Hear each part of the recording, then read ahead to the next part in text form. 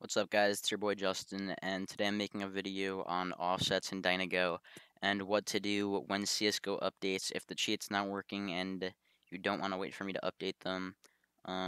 Because last night there were about 15 hours where the offsets on my server were outdated and everyone freaked out and no one knew what to do. So I got a bunch of comments about it, a bunch of Discord messages, and it's really not that hard to update on your own.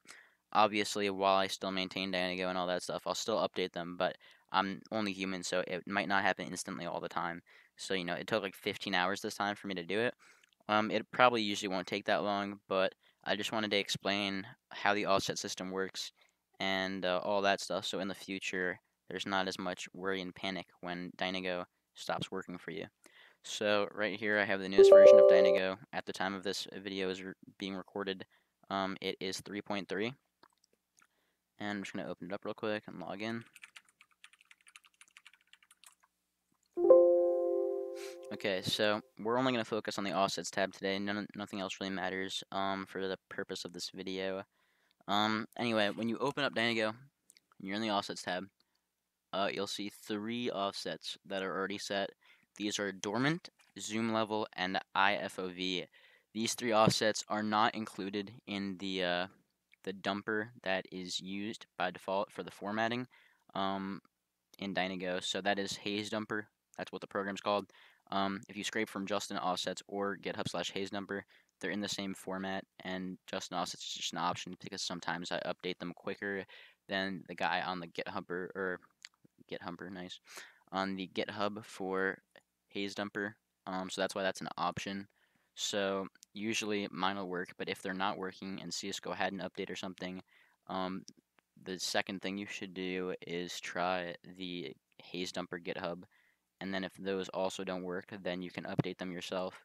So go to unknowncheats.me. This is the home page on there.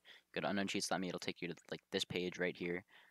Go to the Counter-Strike Global Offensive section, and then the first pinned thread. You'll see it says Global Offensive struct/offsets. Go to the last page of that, and you'll see a bunch of people post offsets. Your best bet is probably go to the last posted one. So here is a list of offsets that was like just posted less than a half hour ago. So I'm just gonna take this post and open it in a new tab by clicking the number right here. So this just makes it easier to like search for them with Control F. And then what you would do is you'd go through each one. You could change offsets by either double clicking the offset you want to change. So right now I'd be changing local player as it says right there. So you could search up the local player offset.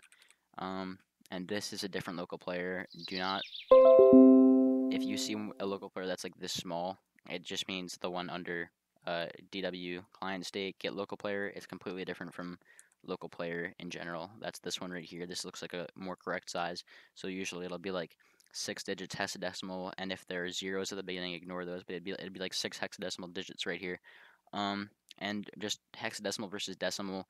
If it has a 0x in front of it, or if it has letters in it, that's usually meaning that it would be in hexadecimal format. And if it doesn't, if it's just a normal number like 1053, for example, that'd just be decimal format. So I'm just gonna copy this and then put it in here. Click change value, and you can see now local player set to that. So what you would generally do probably is scrape it anyway, and then go through anything after these first 3 and check it against the last list, and anything that isn't the same as that list you should change. You can also click manually modify offsets, and it's a lot easier. Like it says up here, anything that begins with 0x in front of the number will be assumed to be hexadecimal, and anything else will be decimal. And then anything that's decimal is just converted to hexadecimal to be displayed on here. So for example, if I entered 10 for, actually let's do 16. If I enter 16 for DW local player and I click save changes, then DW local player becomes 0x10 on here, because 10 or 0x10 in hexadecimal is the same thing as 16 in decimal. That's just kind of how it works. If you've ever taken like a course on computer science, or if you just do some basic Googling, you can figure that out, and why that works that way. But it's not really that hard, so people really shouldn't freak out when offsets are updated. If you have any questions, let me know in the comments, and that's it. Peace.